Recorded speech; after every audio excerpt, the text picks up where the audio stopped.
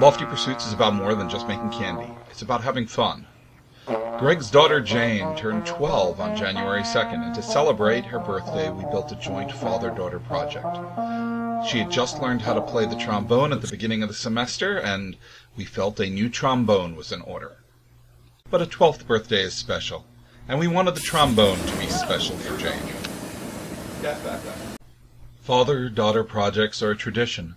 Power tools are learned how to be used. How to build things is an important skill in life. Father-daughter projects teach knowledge, wisdom, and philosophy. For example, if you have a tomato, knowledge would tell you it's a fruit. Wisdom would tell you not to put it in a fruit salad. And philosophy would make you ask, is ketchup a smoothie? In this case, we use knowledge to use propane safely, to make sure all the valves don't leak, and to make sure this is actually a fairly safe instrument. Our philosophy tells us that this is going to be fun and enjoyable for both of us, and wisdom tells us not to tell her mother we did this. Lofty Pursuits sponsors a community marching band, and of course Jane is part of it. And now she has a cooler instrument than everyone else.